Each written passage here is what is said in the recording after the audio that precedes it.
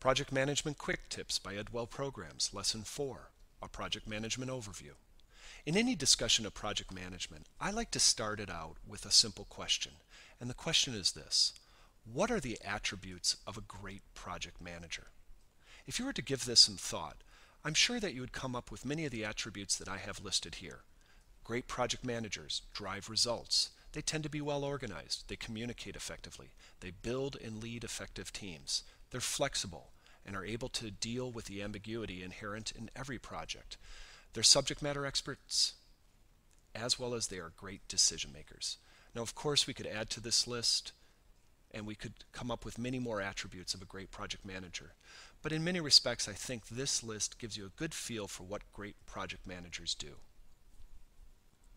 Most importantly, though, you should give a little bit of thought to which of these attributes you need to work on over the next 3 to 6 months. We all want to be great project managers, but becoming a great project manager takes time as well as a discipline to managing projects and project teams professionally. Maybe for you it's a question of organization. Could you be a little bit more organized? Could you use maybe Microsoft Project to help you plan your project? It's these types of questions that great project managers are constantly asking of themselves. Another question that probably needs to be asked is this question: what is a project? In an adapted definition from the Project Management Body of Knowledge, or PMBOK, a project is a temporary endeavor undertaken to create a unique product or service. It is characterized by the need for the services of many different people in an organization, while requiring considerable planning and coordination of tasks. It is not an ongoing endeavor. It has a definite beginning and end. Now, all in all, this is a pretty decent definition of what is a project. However, I think there's another question that you need to consider, and that question is, what is a project to you? How do you know that you are now managing a project? What are the triggers? What are the attributes of this initiative that give you a strong indication that you will need to manage this initiative professionally? Everyone's definition of a project is a little bit different. If you have 30 years of experience managing initiatives, a project for you might be some highly visible enterprise-wide initiative. On the other hand, if you just started last week, a project to you may not be so complex. Give this question some thought, because when you know that you are about to manage a project versus just completing a series of tasks by a certain due date, it will determine your response. It will determine how much project management you are actually going to apply to this initiative. Once you have that question answered, I think the next question you need to ask yourself is, what is project management? What does project management mean to you?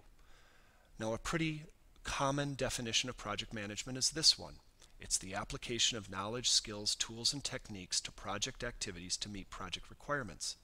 Personally, I think this definition is a little bit vague. It really doesn't tell you what skills, what tools, what techniques are actually being applied.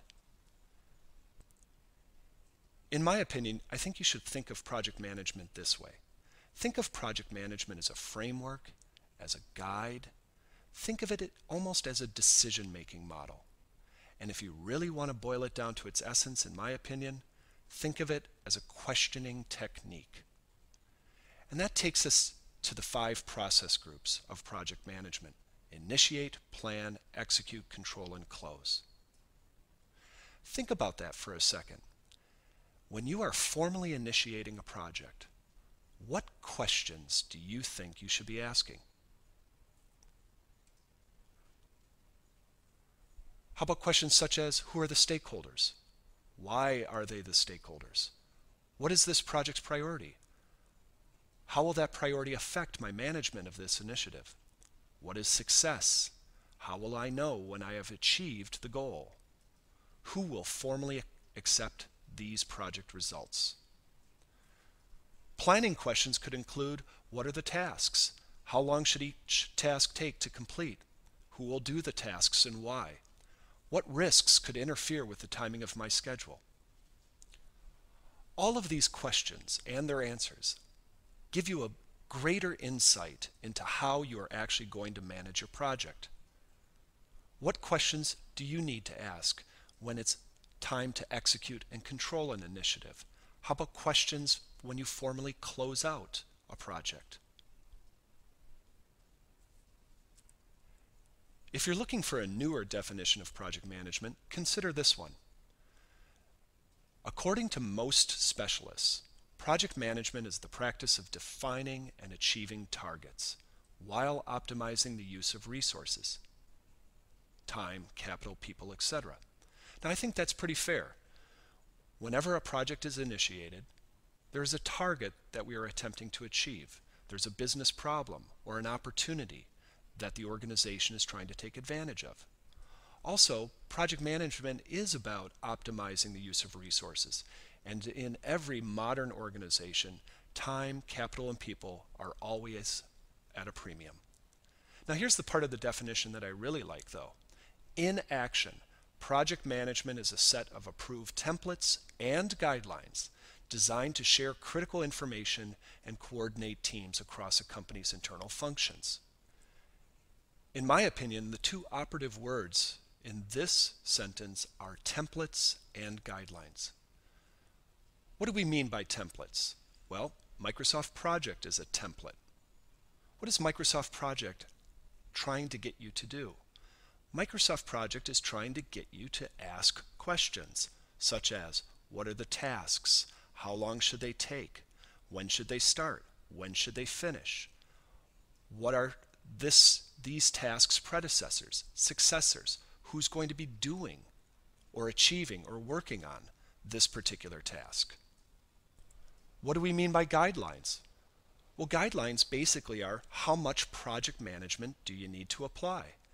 Most modern organizations have established a set of rules or suggestions as to when these individual templates need to be used. Do we need to use Microsoft Project for every initiative we work on? Probably not. If it's a small 1 week or 2 week initiative with just a couple people that you need to manage, using Microsoft Project and all its capabilities and features might be a little bit of an overkill. On the other hand, if it's a months-long initiative with dozens of individuals working on the project, then using that particular template might be a good idea. The templates are there to remind you to ask the questions. The guidelines are there to remind you that these are the questions that need to be asked.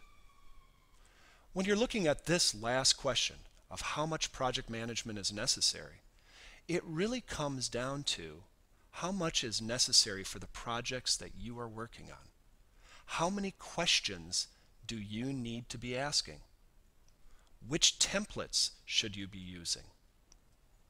The more questions you ask, obviously, the better prepared you will be for managing your particular initiative.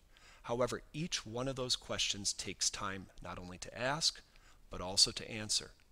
So you need to be certain that the questions you're asking are going to help you manage your next project professionally.